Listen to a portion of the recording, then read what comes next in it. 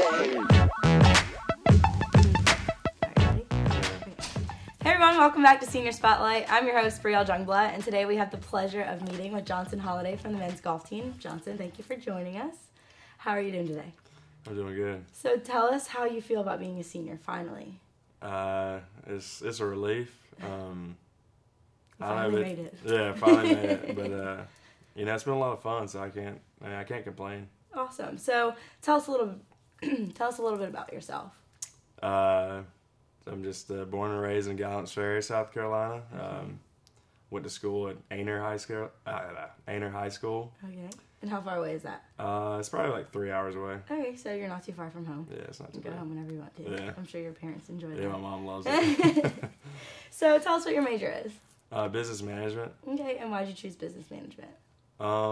Because my dad has a family-owned business that hopefully one day I'll take over. Okay, and what kind of business is it? We can promote it a little bit.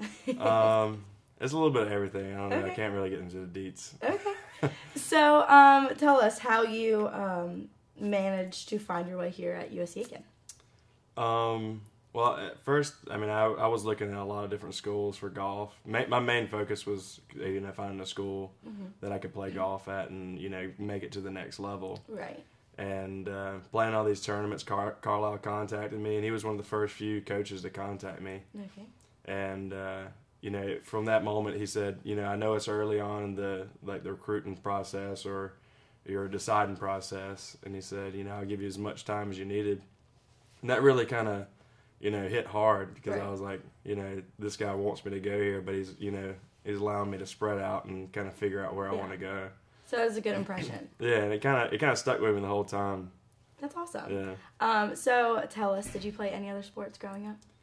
Or was just golf pretty much? I did. I ran cross country in high school. I actually made it on the basketball team and then decided that I didn't need to play. It just wasn't for you. Yeah, I was like, well, if I really want to become or go to school for golf, Right. I need to, focus in on it. What got you into golf? My family plays. Everyone in my family plays.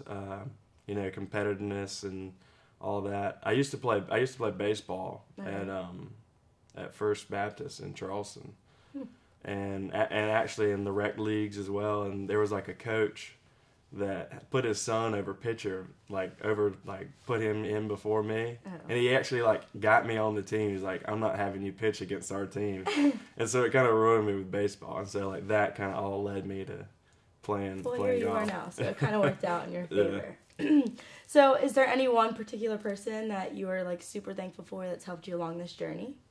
Oh wow, there's been a lot. I mean, whether it's with school or with anything, with my sport, I have my buddy Brandon. I got here and he came in as maybe a sophomore or something like that. I'm not really sure, but he's been one of my best buds throughout the years, and he's helped me with my golf game.